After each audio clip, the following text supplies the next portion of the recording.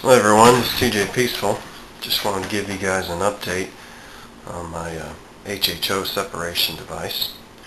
As you can see here, not much really has evolved from this device. I had about a week to ponder on it and come up with some techniques to maybe increase the production using the existing setup.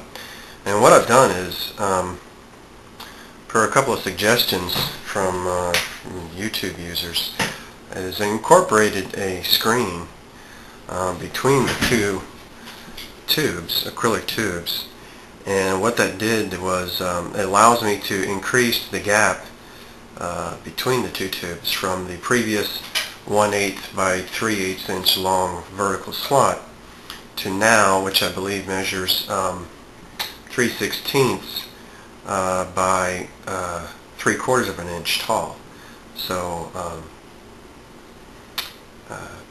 and the screen I'm using is plastic. It is not aluminum or stainless.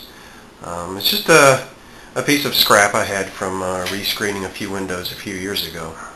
And I thought I'd go with this idea and see what happens, see if I can't increase the production without increasing the solution concentration. Now what I've got here is I've got my negative lead here, and this is my positive, so I'll get my oxygen from this tube and then the hydrogen, of course, again like the last video, from this one.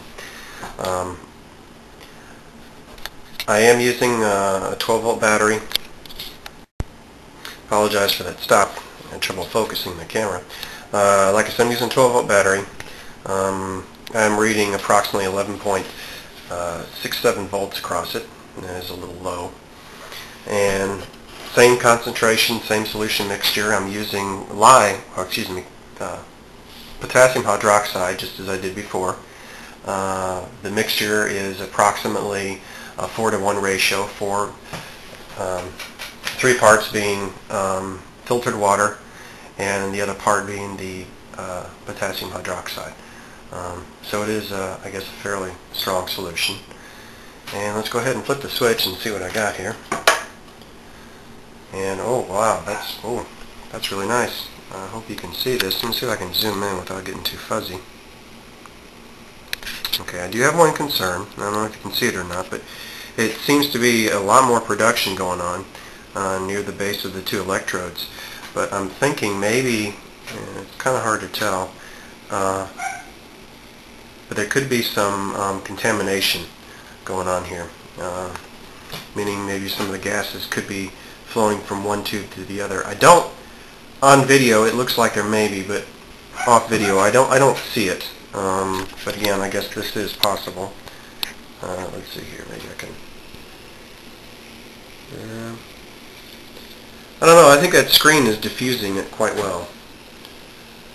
And as you can see, the production is much better than the previous video. I am running at it looks like almost 4 amps this time. And before, I believe it was almost 1 amp, maybe 750 milliamps. And well, I've more than doubled it, the current going across the two threaded rods, and oh wow, that is producing nicely. I think what I'm going to do next is maybe a few adjustments regarding the size of the gap between the two tubes. I think maybe I can increase that a little bit more, and I may even increase the gap between the two electrodes. I think now that I've got more solution running through there, and of course more current now running through the two tubes, that I can space the threaded rods a little bit further apart, and alleviating the potential contamination of the two. But anyway, just wanted to give you an update and show you what I've been working on. And thanks for watching.